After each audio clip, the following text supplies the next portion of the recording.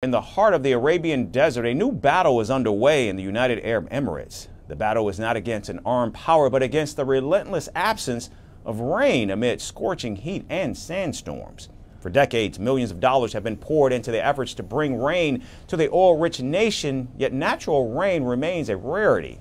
The Middle Eastern country has either witnessed extreme rainfall due to climate change or no rain at all with extremely dry conditions. And to maintain a balance of rainfall received throughout the year, the United Arab Emirates is now turning to artificial intelligence.